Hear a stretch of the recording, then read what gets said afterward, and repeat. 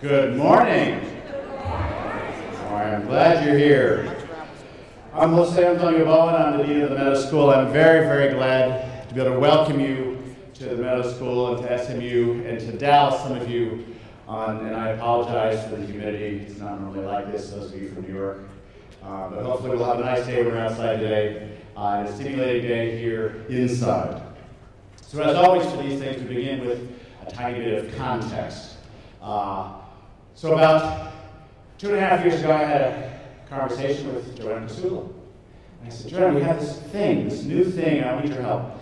This Meadows Award thing we've been doing, where we give this prize to some famous person, and they come and they pick up a trophy. It's just not been working. We're going to reinvent this thing as the Meadows Prize, and you all know that Dallas is enormously ambitious in the realm of the arts. The Dallas wants to be known as a great cultural destination, a world-class city. I'm going to stop. I'm not putting the scare quotes there every time, but you've altered those. That's what Dallas wants to be, a cultural destination, arts capital of the world, etc. Okay, so we built some pretty cool buildings downtown.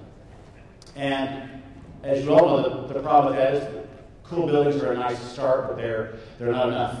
And so today is about the rest, about what else we do, about how we combine design with community, how we think about art and how to integrate it into our city. So I had this conversation with Residency when we want to have this Meadows Prize. We're going to launch this on opening night of the AT&T Performing Arts Center. It's the very, very, very first thing that will happen on the Wiley stage, the very first public thing that will happen. It needs to be spectacular, right? I need to demonstrate to the city of Dallas what happens, what kind of artists we could bring to Dallas, what kinds of conversations we could have, what can artists really do for our city? And Joanne said, well, what, you know Ann Pashnak, what about Creative Time? And I said, that's a great idea. I don't know Ann. Can you help us? And so Joanne initiated a series of conversations. I then had conversations with Ann. Ann, are you here someplace? I can't wait. Okay, and Ann's a little reluctant, and we talked. And Ann had not been to Dallas. I said, just wait. So the inaugural Meadows Prize was actually given to two groups. One is 8th Blackbird. They were also in residence this last year. They are a contemporary classical music ensemble. They do only the work of living composers, and they sell out concerts and win Grammy Awards, and that's a pretty tough combination. So they were also winners. So we gave one of the first Meadows Prizes to Creative Time and invited them to Dallas and said, come and talk to us. And when we first talked, I didn't know what we would do. So I don't know. Come to Dallas, see what you think.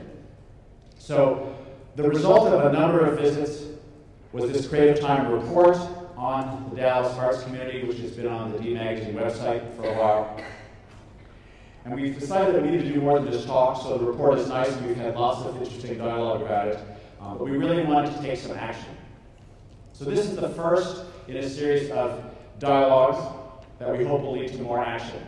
We were deliberate in wanting to have the segments of the vast numbers of communities in Dallas represented today. We didn't just want to talk to artists, or just talk to architects, or just talk to collectors, or just talk to donors, or just talk to neighborhood leaders. We wanted to have a mix of people both on stage and in the room. And for that, I'm enormously grateful to many, many people. Again, first to Ann, first to Joanne for introducing me to Ann, and for Ann Pashnak and Creative Time for helping us assemble this panel and these people today. And mostly for today, most of what you're going to see and experience today has been organized, actually all of it has been organized by Leela Groth, who's probably not here, right?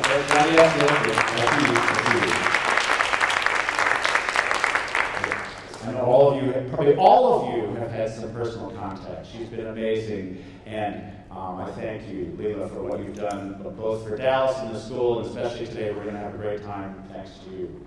Thank you. As always, I thank the Meadows Foundation because it's their money that helped us do all of this, and so my thanks to the Meadows Foundation for sponsoring and supporting all of us.